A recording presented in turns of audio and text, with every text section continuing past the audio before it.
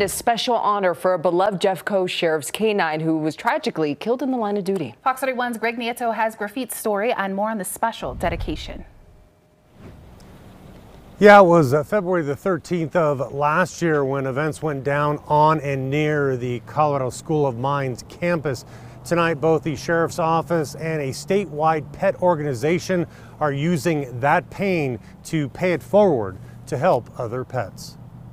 This is just a giant card we received in honor of the anniversary of Graffit. More than a year later, and a community still grieves. It says all sorts of great things. A thank you card. Viva la Graffit. To Jefferson County Sheriff K-9 Graffit. Gone but not forgotten. A year ago, deputies were searching for a suspect on the Colorado School of Mines campus. Graffit helped bring that man to justice. He saved the lives of our deputies who were behind him by taking that bullet for them. To honor the 10-year-old German Shepherd, the Sheriff's Office is partnering with Colorado Pet Pantry to collect donations for dogs and cats and their pet parents in need. Graffit sacrificed his life a year ago, and I know people wanted to honor his memory and give back to other dogs and cats. Food supply harder and harder to find for some. We're getting less food donations from brands because 2 years ago, when there were supply chain issues during COVID,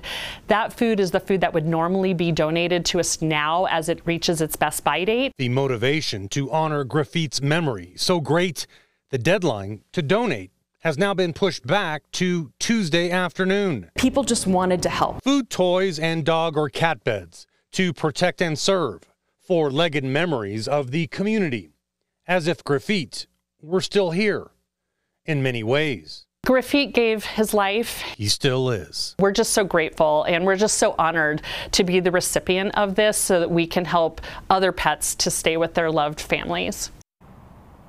And for a list of what to donate and where to donate it at or to, we have that at KDVR.com. In Golden, Greg Nieto, Fox 31.